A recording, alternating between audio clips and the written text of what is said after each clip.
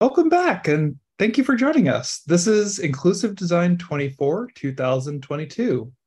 A big thank you to our platinum sponsors, Fable and Intopia, and to our gold sponsors, Barrier Break, TPGI, and UX for the Win. If you use Twitter, you can find us at ID24Conf, and the hashtag that we'll be using for the duration of this conference is hashtag ID24. That's the numbers 24. Um, and while you're watching on YouTube, another thing you could do, if you're so inclined, is participate in the live chat, and we'll be monitoring that for questions and comments and feedback. So with all that said, I'm going to hand it over now to my co-host Kenji. Take it away. Hi, hello, good morning and good evening from Japan. I am delighted to be your guest host today. I'm Kenji. Thank you. And our next speaker is Clare Sudbery. And she is an independent technical coach with 22 years of software engineering experience. Well, it's pretty cool. And so please take it away there. Thank you. Okay, so I'm going to start by telling you a very short story. So no eyes needed. All you need to do is listen. Once upon a time, there was a woman who was a software engineer. She was a software engineer who had a background in maths, so she had a maths degree. And that meant that she was used to being in a minority as a woman because women can't do maths. But that hopefully sounds ridiculous, but this was actually reinforced by her experience, having done a maths degree where she was maybe one of 5% of the course who were female. And she came to IT what felt to her late. So she did a whole maths degree without ever having done any computing, and then did a couple of years of working as a housing officer, as all things. So when she got her first job in IT, she felt intimidated. It seemed like she was surrounded by men who had been who'd been programming computers since they were children. And she was the only woman, the only female programmer. So she always felt like she didn't really know what she was doing. And then in her second job, she kept getting knocked back when she asked to do the more interesting work. She kept being told no. And then she interviewed for another job in a more senior position and faced incredulity that why on earth would she be applying for a job like that? Surely she didn't know enough. After 12 years of this, she was made redundant, and it was a relief. She didn't want to work in IT anymore. She felt like she'd never quite felt like she really knew what she was doing, and she left the industry altogether. Okay, so you can open your eyes if they were closed. What I'm going to ask you to do now is just cross your fingers. And now uncross them if you know everything about everything. Uncross them if you never have to Google anything related to your sphere of expertise. I was tempted to say uncross them if you've ever laughed at anyone for not knowing stuff, but that would be me shaming you, and I'm not here to do that. So I'm expecting that a lot of you will still have your fingers crossed. Uncross your fingers if you think you should know more than you do. Uncross them if you worry that people will find out you don't know much about the latest hot topic. Uncross them if you've ever considered switching roles or careers because you can't keep up. Okay, if there is anybody left with your fingers still crossed, you can uncross your fingers. I was kind of assuming there wouldn't be any left by that point. So the title of this talk is Let's Stop Making Each Other Feel Stupid. My name is Clare Sudbery. I've been a software engineer for 22 years. I'm an independent technical agile coach, as has already been explained. And that means that it's my job to help people to develop effective software. And I have particular expertise in techniques such as test-driven development, refactoring, and all of the good collaborative stuff, so like pair working, ensemble working. And I'm available, so do reach out to me if you think I might be able to help you or your team. Imagine a world with no imposter syndrome, where everyone arrives at work excited about learning new things and nobody ever worries about not knowing enough. Because being an effective IT professional is not about what you know, but we think it is. And that causes problems. And that's what I'm going to be talking about today. So you might have guessed already, the story that I told at the start was about me. I have been in this industry for 22 years, but there was a gap in the middle of my career of 4 years when I left the industry altogether after having been in it for 12 years. I was made redundant and I left the industry because I felt inadequate. But why did I feel inadequate and what did I feel inadequate about? The thing is that I felt stupid all the time. I never felt like I knew as much as everyone else. I always felt like everybody else knew what they were doing and I didn't. But these days, as well as coaching, I also run training courses, boot camps, workshops, and I'm very aware of how often everyone feels stupid. And in previous roles, I've noticed my colleagues, my direct reports, my mentees, all constantly feeling like they didn't know enough. They weren't clever enough. They didn't know what they were doing. And over the years that I've been in this industry, I've noticed a lot of behaviours that I believe help to perpetuate this feeling, that cause this feeling of stupidity. So what I'm going to do in this talk is I'm going to run through some of those behaviours. I'm going to talk about their impact, and I'm going to talk about some things that we might be able to do to mitigate it, some ways that we might be able to do things differently. So these are the problems that I'm going to talk about. And for each one, I'll talk about the problem, I'll talk about its impact, and I'll talk about possible solutions.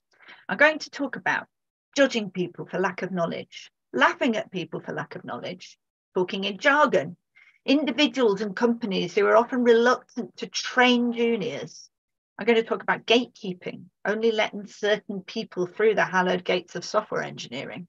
I'm going to talk about the idea of rock star developers, special individuals who are better than everyone else. I'm going to talk about, as individuals, how sometimes we assume that everybody else knows more than we do. I'm going to talk about what happens when we hide our own lack of knowledge. I'm going to talk about what happens when seniors believe that they're supposed to know more than everyone else.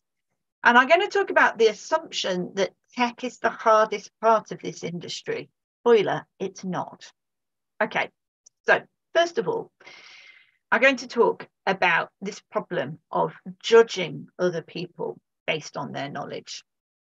I have lost count of the number of times that I have heard people say, oh, wow, I just discovered that my colleague doesn't understand why. And I'm, as in the letter Y. I've just realized that wasn't a good letter to choose. Doesn't understand a particular thing. And then people express shock and disbelief that one of their colleagues doesn't know or doesn't understand something.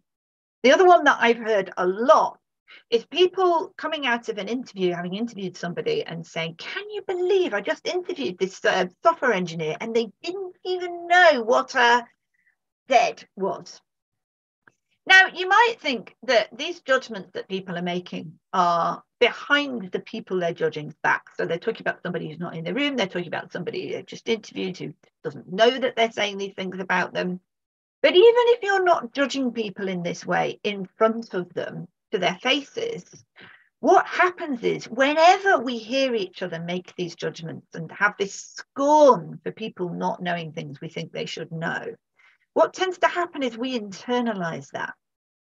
So you think, if my colleagues are saying these things about other people, how do I know they're not saying these things about me? And then you worry that you might go for a job interview and then the people are going to come out of that interview saying to each other, oh my God, how could she not have? And it just contributes to this feeling that we don't know enough. People are judging us for not knowing enough.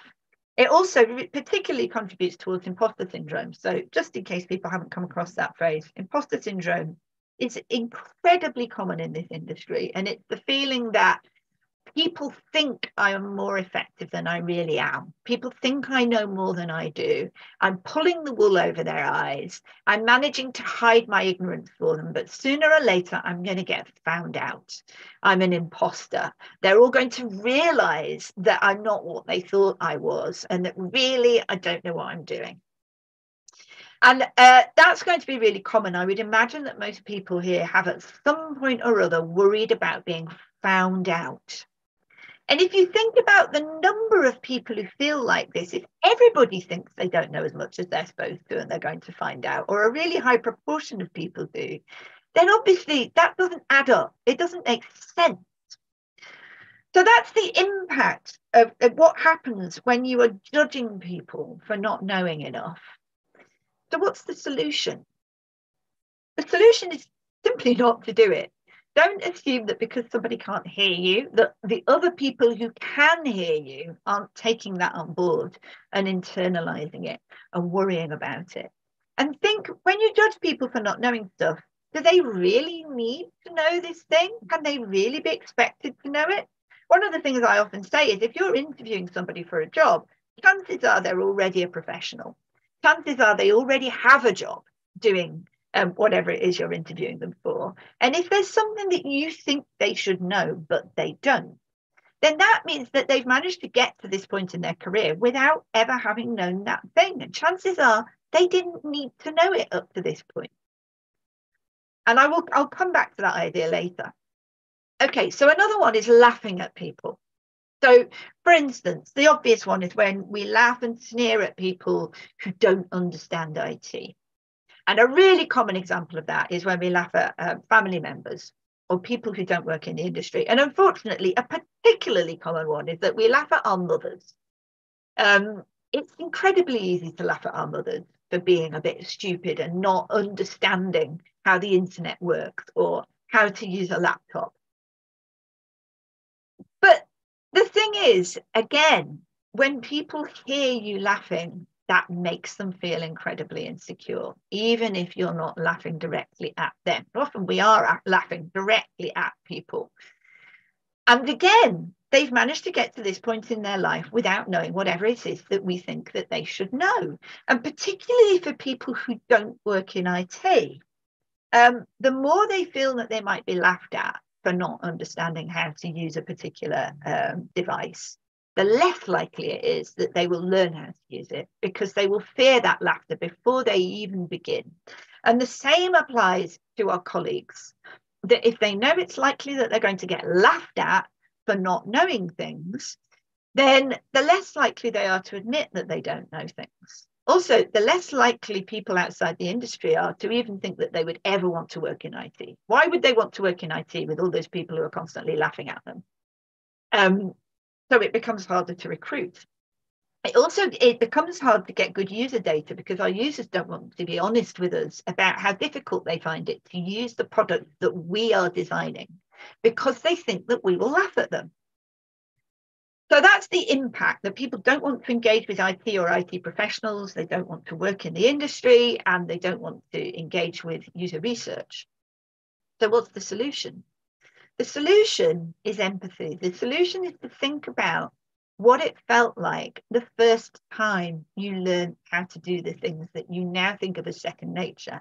Now, interestingly, I find that one a bit easier than people younger than me will, because people who are significantly younger than me, I'm 53 years old, will have grown up using laptops, touch screens. They probably won't even be able to remember what it felt like not to be able to use a mouse. I can remember the first time I used a mouse. I was an adult and it was hard. I couldn't get the thing on the screen to match the movements I was making on the mouse. It felt like it was going all over the place. I couldn't make it go where I wanted it to go. And I've never forgotten what that felt like. So even if you can't remember that, think back to the times when you have had to learn something new and how hard it is, and how particularly difficult it is if people laugh at you for not being able to do it. Okay, so the next one I want to talk about is talking in jargon. And I'm going to tell you another story. Now, I've just realized this next slide is black, which isn't going to work so well on a live stream, because people are going to think there's something wrong with their display. So apologies for that. But it's black to encourage you to listen. So I'm just going to tell you another story. So imagine I'm late to a meeting where people are talking jargon and I don't understand what they're saying. So I arrive late and they say, oh, it's fine, don't worry about it. We were just talking about the ARM processor. At which point I say, yes, of course. But what I'm thinking is ARM. Oh, no, ARM. I know, I've heard of that before, ARM. Meanwhile, they've said a bunch of other stuff that I didn't even hear because I'm still trying to remember what ARM stands for. In the end, I give up and say, look, I'm so sorry, but I've forgotten. What does ARM stand for? And somebody quickly says, oh, it's articulated retention matriculation. And now I'm thinking, oh, well, I've no idea what that is. Oh, well, never mind. I'll just work it out as I go along. And then maybe one of them will say, well, actually, we should really be considering AMRM at this point. At which point I say, AM? And they say, articulated meta-retention matriculation. Even cry for your expertise in this area. Really, we need to move on.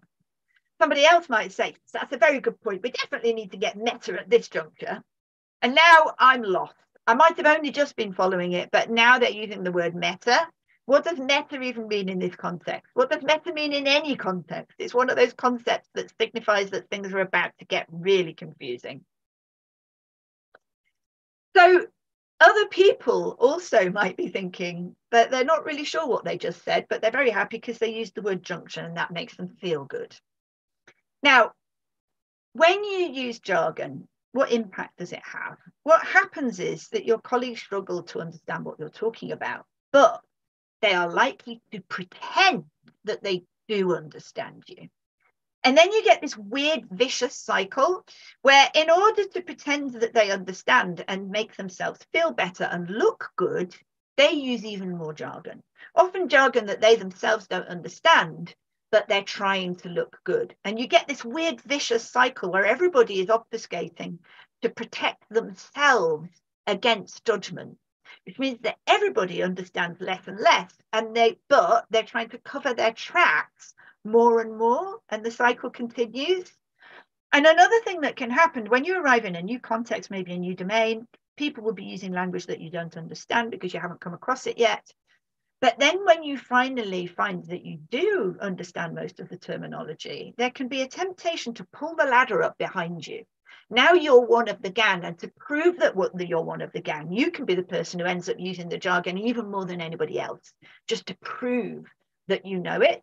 But of course, the newcomers are even more confused. And what you've done is you've pulled the ladder up behind you. So the solution, explain your terms. Don't assume that people know. Now, obviously, there are times when useful terminology becomes shorthand and it becomes a shortcut so that you don't have to explain everything. But you have to be certain that that is the case, that people are going to know what you're talking about. And there are two things that you can do to help mitigate that. One is that if you think there's the slightest chance that people might not know what an AMRM is, explain it. Also, another thing to do is to leave room for people to ask questions. Encourage questions and ask them yourself so that they are more likely to ask when they don't know what the terminology means. Don't assume, never assume, because even if people might once have known what the term you're using means, they could easily have forgotten. And then they may easily feel self-conscious about asking.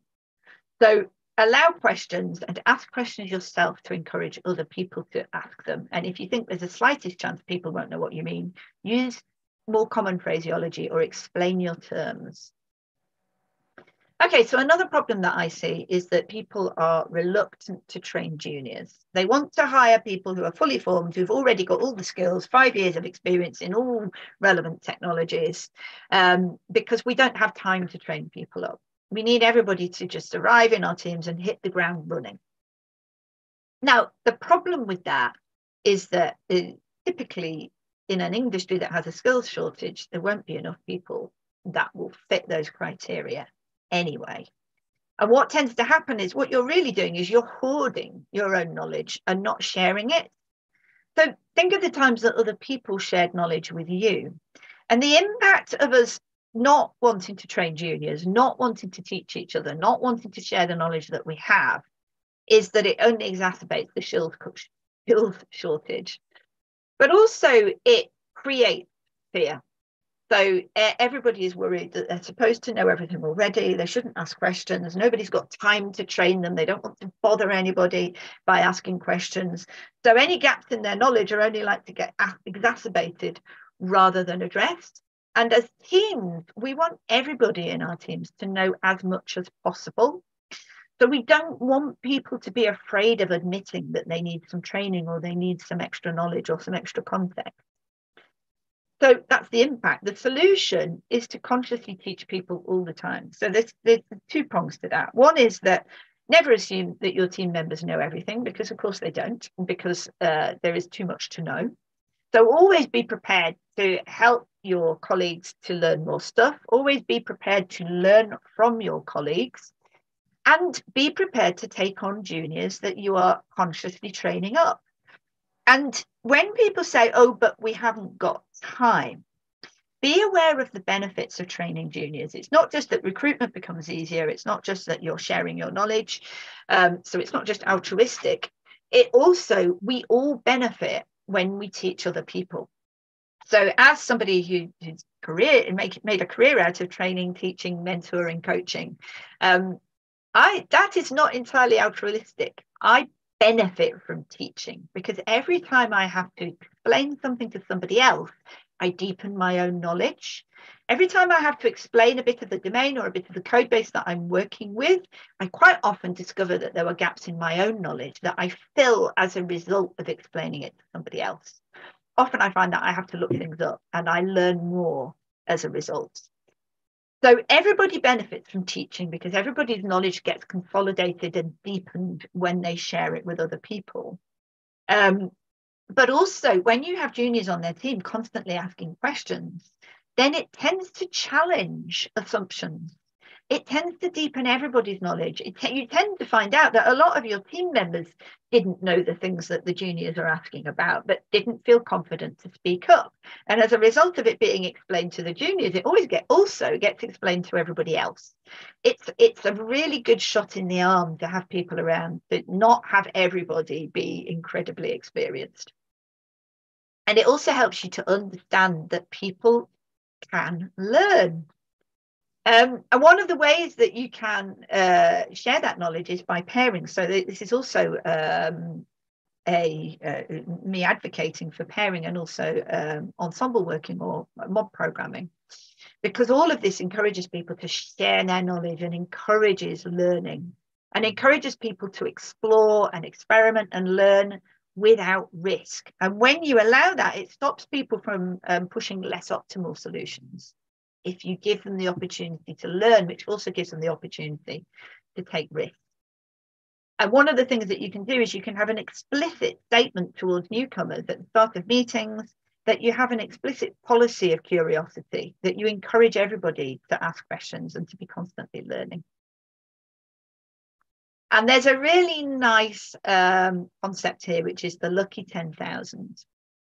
And this is about your attitude to people who don't know stuff. And this is an XKCD comic, and there's a lot of text here, so I'll talk you through it. And what he says is that he tries not to make fun of people for admitting that they don't know things. And he does a bit of spurious maths. He gives the example of the Diet Coke and Mentos thing, and he says he imagines that by the time everybody's 30, they've all heard of it, which in itself is probably not true. And then he says that based on the US birth rate, he therefore calculates that there are 10,000 people a day finding out about the Diet Coke and Mentos thing. And his point is, and the Diet Coke and Mentos thing, if you don't know, is that if you take a mint sweet, I don't think it works with any mint sweet, but it does work with Mentos. Put it in a bottle of Coke, stand back and wait, and there will be a chemical reaction that will cause the Coke to foam up out of the bottle and make a fountain.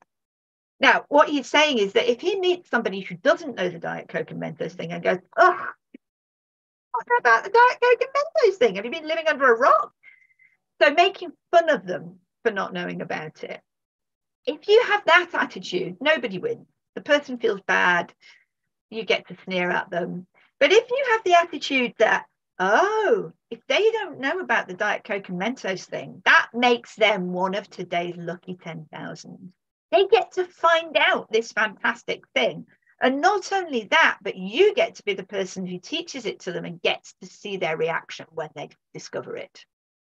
So celebrate the lucky 10,000.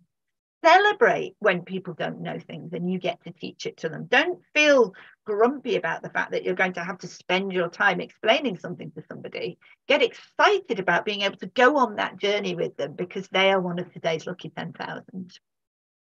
And what we're doing here is reframing you don't know into you have the opportunity to learn. So another problem that happens a lot in this industry, which is related to things I've already said, is this idea of gatekeeping.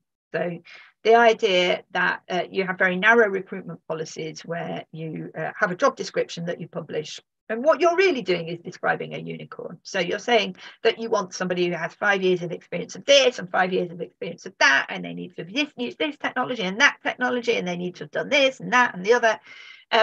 And what you're doing is describing typically all of the technologies that you use at your workplace and all of the skills that are used. And you're saying you want somebody who can already do all of that stuff.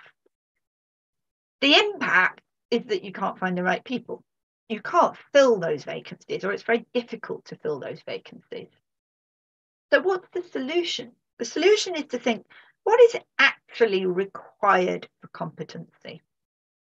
And when you recognize just how broad this industry is and just how many, the millions of possible permutations of skills and technologies that each individual project, never mind each individual company, has, it's very difficult to find somebody who has experience of all of those things. And in fact, because it's so difficult, what really happens is that we all keep constantly learning on the job. And we can do that. We get very good at it because we have to get very good at it. And if people don't know enough, why is it? What's deterring them? Instead of looking for people who have the exact skills that you require, what you should do instead is focus on what I call attitude and aptitude. Are they willing and able to learn?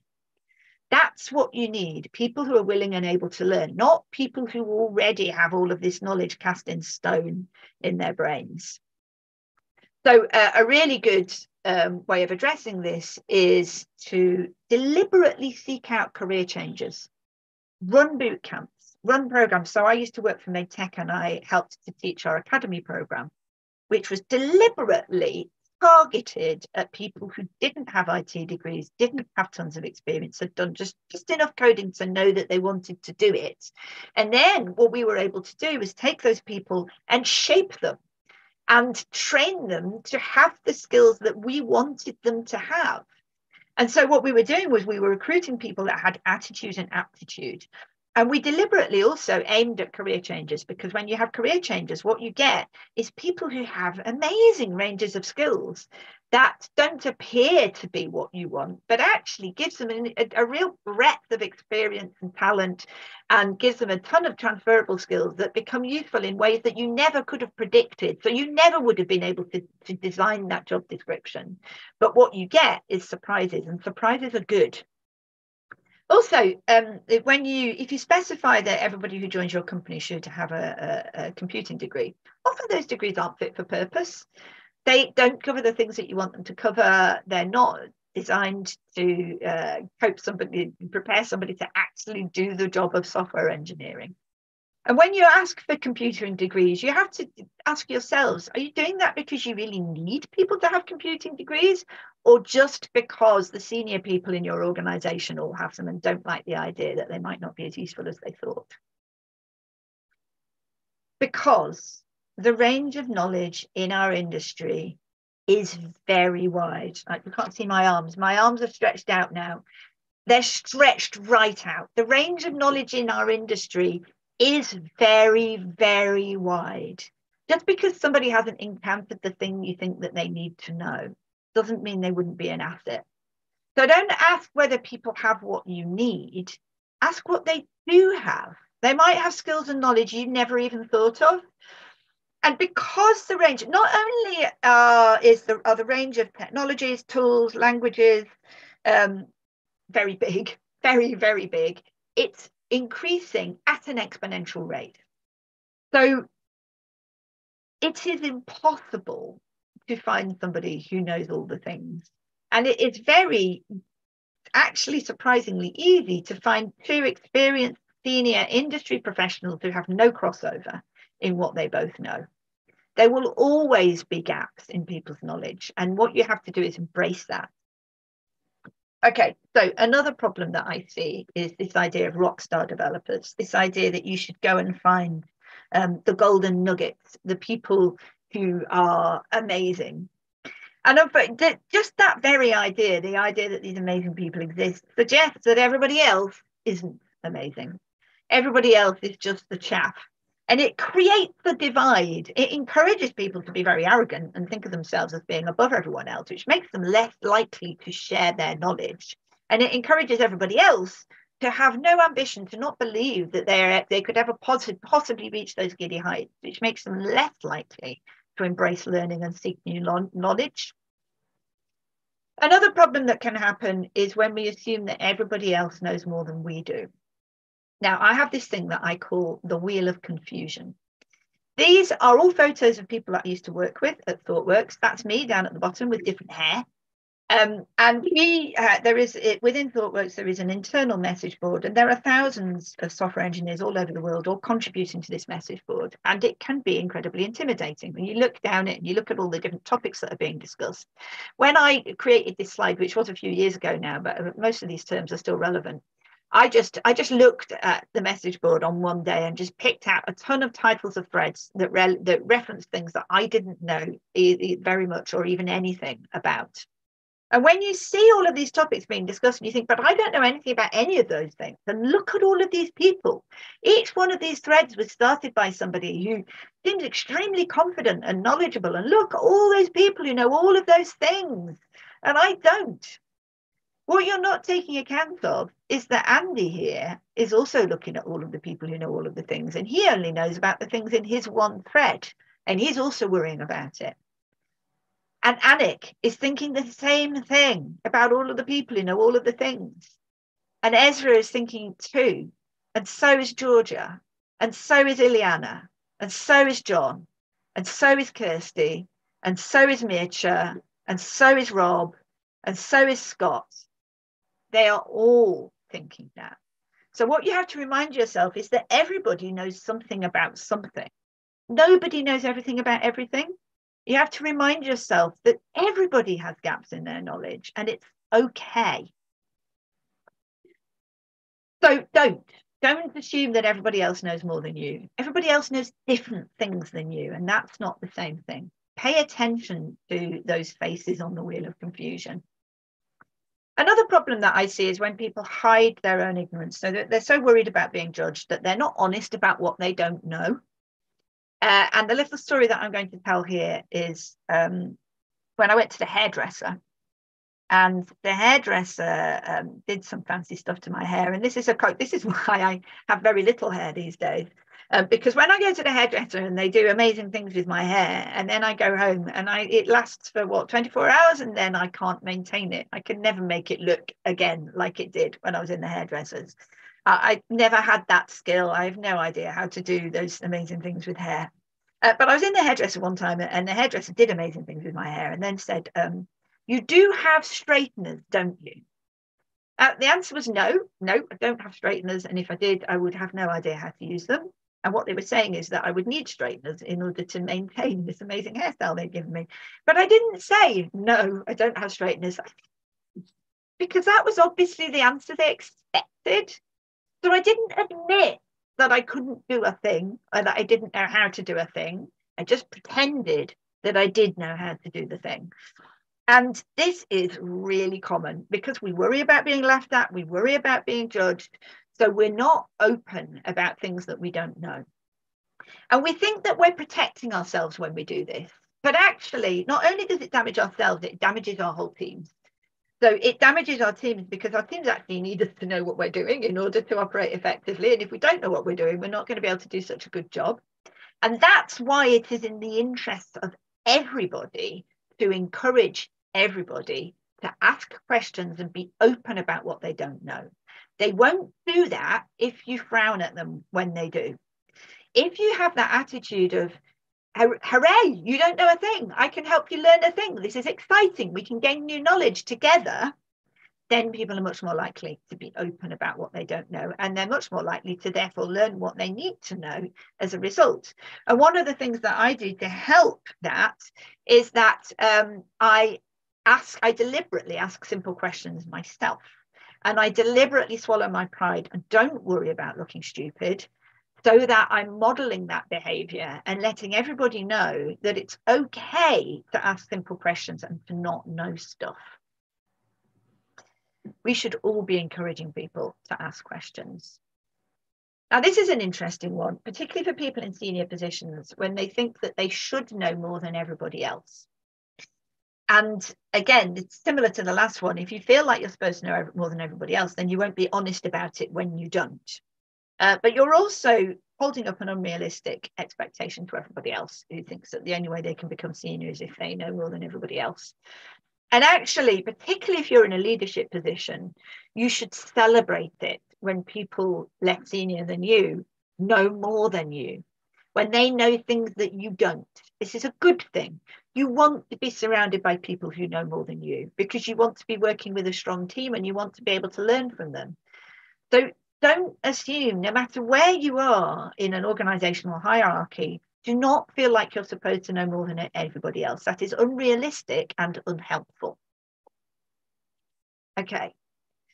So don't assume that the tech is the hard part, because a lot of this stuff that I've been talking about is actually about what people call soft skills. I don't like soft because it sounds like it's less important if it's soft. We need to be able to collaborate. We need to be able to be humble. We need to be able to be honest with people about what we don't know. We need to be patient with people who need to learn. We need to be willing to share what we know. We need to be generous with what we know. We need to be excited about learning new things. These are all soft skills. These are the things that are hard, and these are the things that are important. So to end on a happy note, to go back to my experience, so I told the story at the top of how I left the industry. And if you've done the maths, you might have worked out that I said I've been a software engineer for 22 years, but I left the industry after 12 years. So I was made redundant. I didn't think I was coming back. I left the industry altogether for 4 years. And during that 4-year period, I did not think that I was coming back. I was not trying to keep up with technology. But I actually retrained as a high school maths teacher, and it was pretty much a disaster, to be honest. I discovered that just being excited about maths is not enough to persuade teenagers to be excited about maths, or indeed to behave themselves in a classroom. So I ended up coming back into IT because it was the only thing I knew how to do. But this is where the happy ending comes in. Because I had that break, I deliberately came back into the industry, entry level. Also, I'd taken a cut in income, so I was used to earning less. So I came back in at entry level, and I just said, look, let's pretend that I never was a software engineer. I joined a company that specialized in taking on graduates and training them up. And I was like, I'm just going to join with the rest of these graduates. I can't remember anything that I used to know. I was already losing interest, and my knowledge was already kind of degrading towards the end of the last bit of my career. So I'd never done web development, and let's just start again. And the great thing about that was, particularly because I'd been a teacher, and to be honest, when I was in the classroom, I used to get jealous of pupils for being able to spend their whole day learning. I wanted to learn.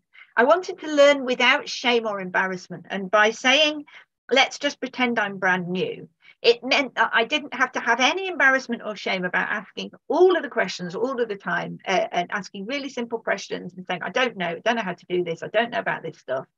And what's interesting is that because I had that attitude, because I came back embracing learning, my experience was completely different in the second half of my career to what it had been in the first half. I didn't have those insecurities anymore. I embraced learning. I got excited about learning, didn't get embarrassed about it, and I didn't get ashamed of it. And not only did that mean that I progressed much more quickly and I enjoyed things much more, it also meant that people respected me. And this is a really interesting thing. We often think that if we admit that we don't know stuff, then people will judge us. Particularly if we're in senior positions or if we're consultants, we feel like, well, we're selling ourselves as experts, so therefore we can never admit to not knowing anything. The opposite is true. If you don't admit what you don't know, then you're going to come unstuck. But if you confidently and unashamedly admit that you don't know things, people love it. There are two ways of asking questions. If you say, oh, I'm really stupid, I'm sorry, I don't know that. Oh, can you explain that to me?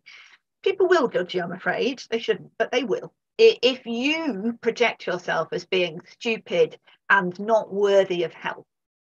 But if instead you say, right, okay, so I understand this thing and I understand this thing, but this is the bit that I don't get. And if you are able to confidently explain what you don't know and why, and it could be as simple as, you know what, I think I studied that one, but it was years ago and I've forgotten all about it. Remind me, what's that about? People don't judge you for that. And if they do, they can sod off, to be honest. But most people don't. They respect it. And it makes them feel good when they don't know stuff. Particularly helps people in junior positions. And the net result of it all is that I am so much happier in my career and more successful. And that's the happy ending. So I'm going to finish with this thing that I call the Stupidity Manifesto. This is a really nice quote from a guy called Aaron Swartz, who sadly isn't with us anymore. But I love that. What people call intelligence just boils down to curiosity. Be curious. Not about knowing things. It's about being able and willing to learn things. So let's stop making people feel stupid. Instead, let's have an explicit policy of curiosity towards all things. Let's encourage each other to shout out if we discourage curiosity. Let's ask what people need to know, not what they do know. Let's never judge anyone because their knowledge doesn't match ours. Let's give our colleagues every opportunity to learn and explore without risk. Let's give new people a chance to show us what they can do rather than what we want them to be able to do. And we'll find that they know a bunch of stuff that we hadn't even thought we needed. Let's encourage everyone to ask questions. And let's acknowledge the broad range of knowledge in our industry. And remember that our industry never stays the same. We all forget stuff. And let's lead by example. Let's be honest when we're confused and focus on aptitude rather than knowledge. Remember what it feels like when we're still learning and take account of that. Prioritize clarity over jargon. And remember that all of this that I'm talking about is not idealism, it's pragmatism. We're not going to be able to recruit. We're not going to be able to do work unless we celebrate learning. Let's stop making each other feel stupid. Okay, so what I'd like you to do is just have a think about what can you do to make things even better wherever you are? What can you take away from this talk? Because the most useful talks are the ones that result in action. So I hope that you can think of something that you might be able to do differently as a result of having listened to me today. This is completely gratuitous. This is my son, Felix, looking happy because everything's going well, because he's embracing learning. Felix is the one on the left. Okay, so something that might be useful. I hosted the first season of the Making Tech Better podcast. There are some episodes in particular. There are 27 episodes, I think, altogether.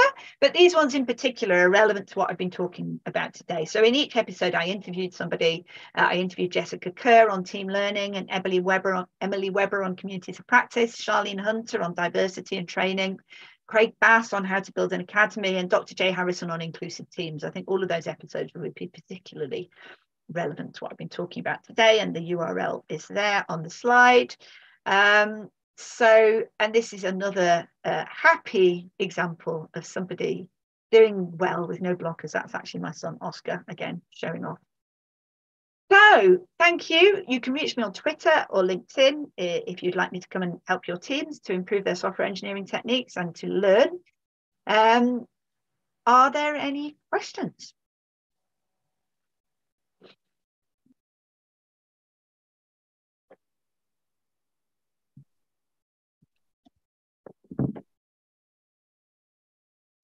Okay. Thank you for the talk. That was very, how do I say in English? Very touching. And I see a lot of comments in the YouTube chat. Looks like everyone's enjoying the presentation. And on Twitter, I see one question. And the question is, yes, the question from @_Grunet. And the question is, have you ever faced resistance from teams or people on changing their behavior around looking down on folks who don't know certain things, explicit or implicit? Okay, so I think the resistance comes very particularly in the area of recruitment. So what's really interesting is that if you say to people, it's really good to embrace learning and it's good to help each other and it's good to help each other learn, nobody can really disagree with that. And I'm not sure anybody ever does directly disagree with that. But what people do disagree about is this idea that we can recruit people who need training or that we can help each other to learn. And that's when people start saying, oh, but we don't have time, we can't afford it, we need people to hit the ground running, and you know, people should just be able to do this stuff. And that's when I say, you know what, that would be lovely, but how are you doing with that recruitment? Because actually it's really hard. And if you want teams who are able to do stuff, then taking on juniors is a really good way of getting people who can do stuff. And all you have to do is change your mindset. And also the thing to do is, if you don't think it can work, try it out and see. So just bringing one junior onto your team can have amazing benefits if you're open to it and if you're looking out for those benefits. And really that would be my answer to a lot of things. Try it out and see. But actually, no, not very much resistance, because it's hard to say to somebody's face, but I don't think we should celebrate learning, because why on earth not?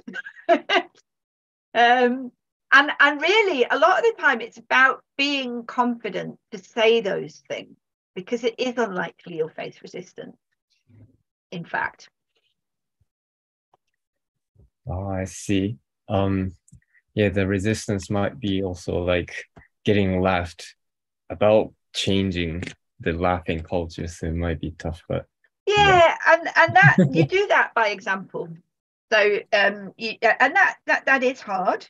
So if you feel like you're the only voice, if everybody in your team is routinely laughing at people and judging people, then ideally you want to call them out on that, point it out and point out the impact.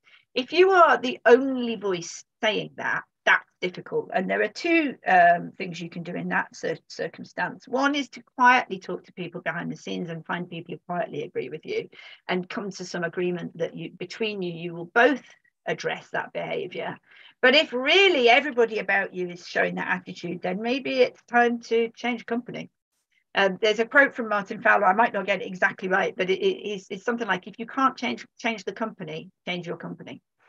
So if you really are surrounded by that kind of toxic environment, then maybe it's time to seek out people who have a better attitude, because there are plenty of people who do. I see. It's kind of a good, not good segue, but next question is, so if you're looking for a job, how to find companies that live by these principles? Is it possible to recognize them just looking at their job postings? Yeah, what you want to know is, first of all, do they take on juniors? So interestingly, it can be very tempting to look at companies who say everybody who works here is amazing, and we have a really rigid recruitment policy. We only ever take on senior engineers with years and years of experience, and everybody who works here is super clever and super brilliant. I won't touch companies like that with a barge pole. That is a big red flag for me, because what that tells me is that they're actually quite elitist, and they probably, because if you think about it, if you join a company that has said to you, everybody who works here is amazing, everybody is high caliber, then you're instantly going to be worried as soon as you go through the door, because you're going to be thinking, what if I don't measure up? What if I'm not as good as these other people? What if they've recruited me by accident? Much more likely to feel imposter syndrome. And also, what that tells you is that they're not going to be forgiving or sympathetic when you don't know stuff. And I say when, not if. there will be things that you don't know, no matter how amazing you are.